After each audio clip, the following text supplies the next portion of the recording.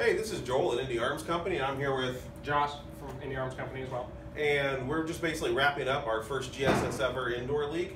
And we're basically wanting to kind of give you guys an idea of how well it went. It really went very well. We started one in October and went through October, November, and December. We had over 120 individual courses of fire shot with over 35 unique shooters coming in over the 3 months.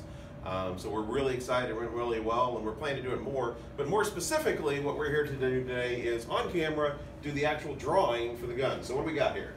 For the first drawing and selection of the randomly chosen prizes, we're giving away a Gen 3 Glock 26, as well as the swag pack is what we're calling it, but it's going to be the Glock bayonet, a Glock hat, Glock t-shirt, a metal tin sign, as well as a mouse pad and a water bottle. And then for second and third place, we're going to have the FDE and OD green bayonets to give out. So let's go ahead and draw some names. Up and no, don't look in, eyes out. And the winner of the gun is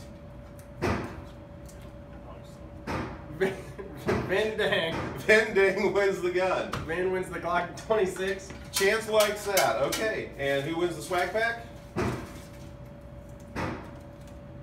Candace Pope. Candace Pope wins the swag pack, and the first of the bayonets. Scott Perry. And finally,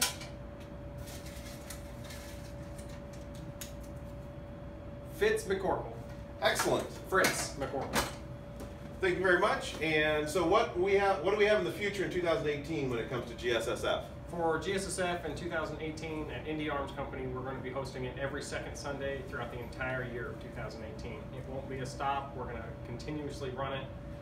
Go ahead and please visit our range and check us out.